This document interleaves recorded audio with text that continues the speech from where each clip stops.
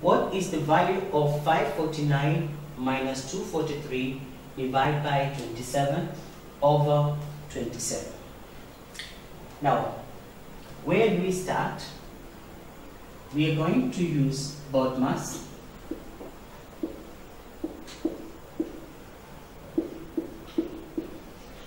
And we can see we have subtraction and division. So division comes before subtraction. So we're going to start with division first.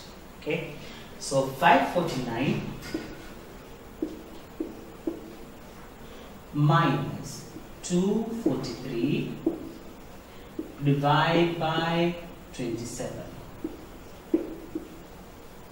over 27. Now, what is 243 divided by 27? 9. So 27 goes into 243 9 times. So we're going to have 549 minus 243 divided by 27 is 9 over 27.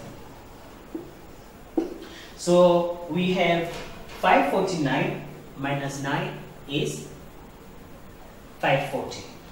We have 540 over 27. So 540 divided by 27. So how many times does 27 go into 540? So 54. 27 times 2 is 54. So by 27 once, next with 27 2, and there is a 0 here. Okay, so we have 20 as our answer, and that is D.